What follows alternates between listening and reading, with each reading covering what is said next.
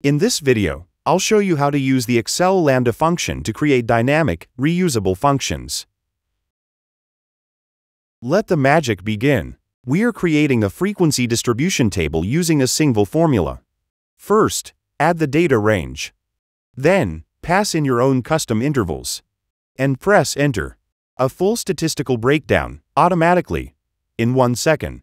You get lower and upper limits, counts, and even percentage distribution. No pivot tables, no manual steps, just clean, structured data. Let's see a powerful filter and lookup engine right inside Excel. I want to find records in this range, where the lookup value is pen. Add the range where you want to search, which is the full table. The criteria is in the 4th column, so type 4. Now, we have AL matching records, which is great. What if you want to get the second match? That's where the optional 4th argument comes in. Add 2 to get the second matching value. And the formula will return the given match. You control what comes back, a full list or a single match. And if you just need a specific column, add one more argument, the return column. To get only the sales based on the lookup value, use the column argument. You get exactly what you need. Let me show you something special. Apply the compare function to compare 2 lists. And get all possible combinations in one clean table.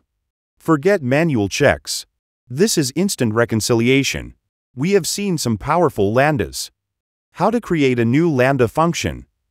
Let's build a simple lambda, one that cleans up messy text.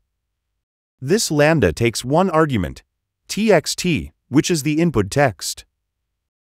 Inside the lambda, we write a trim formula to remove extra spaces.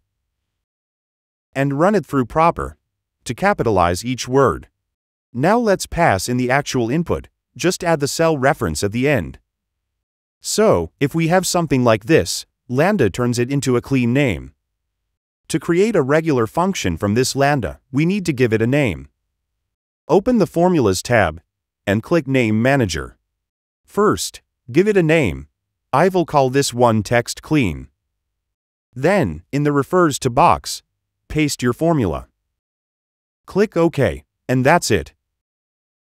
This is your own little formula machine, ready to reuse, again and again. We are not stopping here, not even close.